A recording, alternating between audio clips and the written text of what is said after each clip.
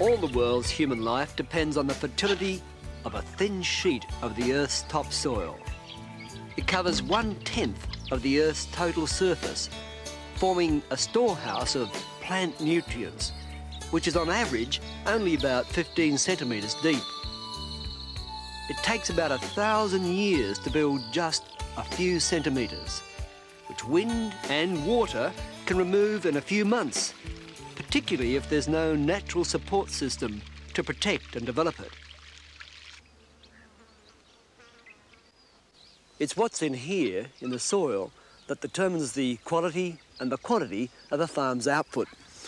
Doesn't matter how good the genetics of the plants or the animals, in the end, it's the quality of the soil which controls the quality of hay, like this, grain, fleeces, beef, vegetables and fruit that feed on the soil. The old question of diversity all over again. The more diverse the characters, the workers in the soil, then there's a much greater chance of good crumb structure and at the same time the ability to absorb and hold on to moisture. In short, damn good dirt. Our healthiest soil now is under the few remaining trees that we've got left, I think. And our soils being so shallow, so fragile, they depended a lot on the leaves and the bark off the trees rotting down into the soil and building the soil up. Yeah. And I'm sure our healthiest soil now is left just underneath the drip line of the trees. The better heart you can have the soil in, the more that we'll get back out of it, which is when the classic of what Bruce said before, where the forest or the trees were before, that soil was in good heart and that was shown to him by the fact that the way his new pasture grew so well in it. So I suppose our aim is to get all of our soil in that sort of heart. The soils are our bank balance, but we really haven't even thought about them, I don't think, up to this stage. And through Potter and the collecting up of all these ideas, it's broadened our horizons one hell of a lot, and soils is just another aspect that we thought we knew a bit about. Now we've got into it, we know very little and we just don't know which way to go. And if you've got a native pasture of kangaroo grass and you know, a few other medics and what have you, you'll be, in our country, you'll run about 1 sheep to the acre. And if you've got an improved pasture, like we have now, highly improved with a good balance of clovers and grasses, you'll be running 4.5 or 5. And cutting more production off those sheep as well. The natural support system that you integrate into your farm directly affects your production by both protecting and developing your farm soils. It's why there's so much emphasis on dividing your property into land types to tailor the management of each distinct production area. It's why a vegetation strategy aims to stabilise the tops of the ridges to reduce runoff and wind erosion, to attract fauna to help control pests and to filter salty areas. The Farmland Plan aims to develop your topsoil through careful soil preparation and by diversifying the species which grow in the soil.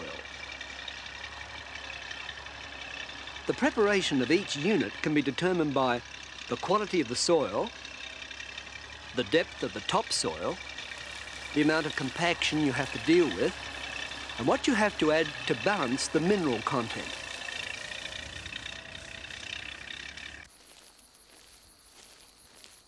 The soil's fertility depends on diversity.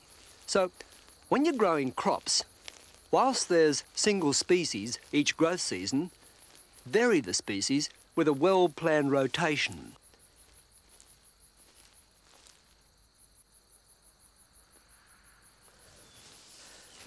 One of the most exciting adjustments we've made in Australian farming in the last 20 years is the amazing range of new crops that we've started to grow. So it's not just wheat, oats and barley anymore, but things like triticale and lupins and linseed, field peas, field beans, soybeans, a whole host of them. Actually, a soil's fertility and health depends on diversity of crops and pastures. And that's where a good rotation can really help. Brian and Max Head have developed a simple but effective rotation for their barley crops in the Wimmera in northwestern Victoria. Whilst they haven't replanned their farm, Their priorities with soil quality and care of their land are sustaining excellent results on dirt that's been growing wheat for over 100 years. Sounds a long time, but really isn't in the soil's life. We treat our medics as a crop. We sow them at 10 to 12 pound an acre in autumn. We plough them in late spring. It lays fallow over the summer period. We sow our wheat the following May. We harvest wheat December. We burn the wheat stubble, again early autumn, and sow back to medics. Basically a 2-year rotation. That's really what it all is. It's just medics, wheat, medics, wheat. It's a medic fallow. Medics on a very short term so that you get the nitrogen, you get the organic matter, and we disc it in, and that way we get our fertility levels up. And the wheat crop's just like an ordinary wheat crop that anybody else sows. We use a minimum of chemicals, and we need to use the necessary fertilisers and trace elements that have to be used in this country for cereal crops.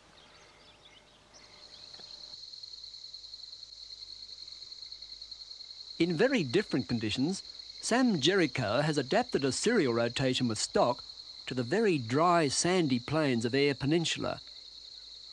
I have a rotation which is based on a 3-year rotation of cereal cropping.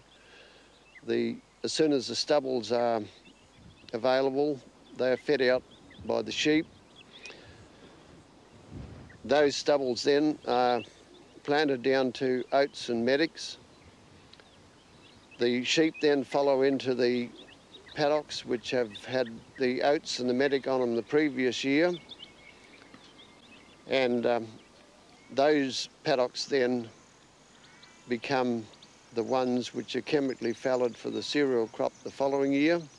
And the stubble paddocks are the ones which provide the hay cut or the oat crop, so that there's really a distinct 3-year rotation in the agricultural land. The 1989 season was good with above average rains, so Sam trialled this sunflower crop on some of his poorer soils. Well, I was looking for an alternative crop on that poor sand, and I knew that there was enough moisture there this particular year to grow a summer crop. So I tried sunflowers, and if we can get a summer growing crop rather than put our sheep on that sandy soil, we may be better off. In stark contrast, Richard Speed, on the rich self-mulching soils of the Darling Downs, has a strip cropping operation. Well, I've got about 3 different rotations on the place, but on the main section of the place we'd probably plant sorghum, followed by maize, possibly by sunflowers, and then double crop back into barley, triticale, maybe wheat. And if we want to plant chickpeas as a legume, we've got to change that rotation. So it's sorghum, sunflowers, maize, and then chickpeas. Essentially, strip cropping was a system devised in response to the constant flooding that the area experienced. It was eroding the topsoil via wide gullies. If cropping is the best way to use the land, I can't think of a better way to do it than strip cropping. In some areas of Australia, I'm certain that it'd be more or less a waste of time. But definitely on this self-mulching black soil, and where you have an overland flow from, you know, a creek that spreads out onto the plain, that's definitely where you have to use it. As Richard Speed says, strip cropping mightn't be appropriate for many other parts of Australia. But his work, as with Sam Jericho's and the Head Brothers, is a good example of tailoring a crop strategy to the land type, with the soil's protection and fertility given top priority. Where the land is compacted from stock or continual ploughing, the thick crust is a solid barrier to growth, and seedlings can't emerge. The soil structure is broken down and the water doesn't drain through, so you're limited to shallow-rooted pastures or stunted crops. Jack Vallance has tackled a pretty tough part of the mallee, and through deep cultivation has managed to shatter the compaction layer and he's now reaping the benefits of a much healthier soil. There's a piece of the old hard pound. That's the sort of plant we had before. But in comparing the two, well, it's not hard to visualise where the crop is, where the yield is and where the money is. These plants have got a huge root system on them. Even in a very wet year like this, you've got an excellent root system that's never been put under stress yet and had cause to go down, but the vigour of the root is enormous. In fact, these that are plagued with the hard pan, and there's a few of them into the hard pan, but they're not doing any good at all. They're not even through 3 inches of soil. 2 or 3 inches of topsoil is virtually all you have originally, before the land's cleared, because that's the way it is, and we're in the process of making soil and making it deeper, allowing the rain to penetrate the soil effectively by deep tilling it. It's such a costly business that to do this, and so much technology involved and equipment, that it's so much unknown that not many are doing much about it as yet. If we've got no organic material in the soil, we haven't got soil. That's the first thing to establish. A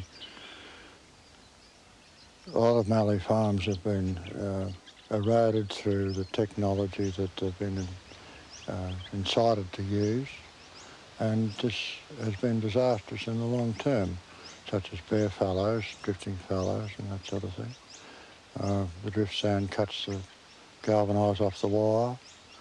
That costs $3,000 a kilometre to replace.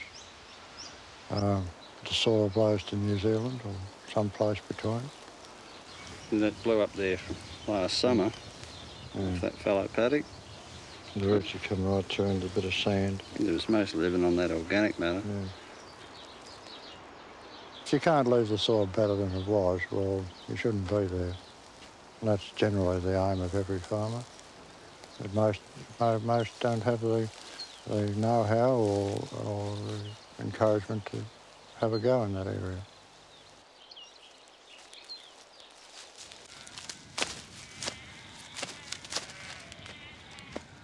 Generally speaking, there have been no major compaction problems on the Potter farms around Hamilton. And whilst some people have used a light tine cultivator to aerate the soils, the direct drilling technique has worked pretty well. And a key part of their pasture management has been a renovation program. A large part of the Potter farmland plan has been our pasture renovation. In this instance, we've fenced off one land type on its own. We can now look after this parcel of land. It's a paddock that is quite swampy. It gets wet in winter, so we don't overstock it in winter to bog it up. We look after the pasture when it's too wet. On the other hand, it's a paddock that hangs on well into the summer. The pasture in here had run down a little, so we've rejuvenated it this year with a sod seeding exercise using the newer species that are now available to farmers. We've used New Zealand ryegrasses, Hafer clover. We've also added some strawberry clover down in the bottom down there where it should do quite well during the summer. It's part of a 5-year program that we've embarked on where by next autumn will be the 5th year of this program. We'll be completely over the farm, freshening up the pastures. It's been some time since they've been rejuvenated, but now that the land is fenced into smaller parcels, just the one land type, well, we can stock it accordingly now. The more farmers experiment with pasture species, the sooner they'll find what works where. On the north side of the place, the south side, the high country, the low country, different soil types. Eventually, they'll develop a natural cycle that fits in with their management, their pasture management. It's not appropriate to give precise formulas for pasture preparation. They'll vary from farm to farm and area to area. Local knowledge, research and some trial and error will lead you to the appropriate mix. It's a matter of tailoring pasture and crop management to the land's capability. For example, at Tammin in Western Australia, Tony York has been planting saltbush on his salty country. The sheep thrive on the plant, and for 2 months in autumn, he can now carry 70 sheep to the hectare. And autumn used to be the leanest time of the year for pasture feed. Tony's now buying salted land from his neighbours. Just down the road, and still around Tammin, Dennis Chatfield is growing Tagesasti on country which used to be really wet. So wet, Dennis says, that it'd bog a duck. Nowadays, the Tagesasti grows higher than the sheep. On the other side of Australia, in the Lockyer Valley in Queensland, Charlie and Neville Olm are planting leucaena trees. They're stabilising these badly eroded hills and making great cattle feed at the same time. These kinds of clever initiatives were matched on the Potter farms, where on average they lifted production on their salty country from 3 sheep to the hectare to 10 or 12 head. And that was simply by finding the right mix of salt-tolerant grasses for their particular soils. I'm really concerned about soils. It's something that we've been encouraged to think a lot harder about over the last few years. The Potter farmland plan, in some people's perception, has highlighted trees, and that's not necessarily the case. And it's taught us, at least, to think a lot more about our soils. And trees are only part of the answer, aren't they? Yeah. And acidification and compaction are 2 other soil aspects, in addition to erosion and salinity, that really concern us, especially acidification. And our reliance on pasture mixes that are adding to our acidification problems at the moment. Clover's been a great boon to us in some respects. It's been a great feeder of our stock. We've tended to think of clover from that point of view, stock health and not soil health.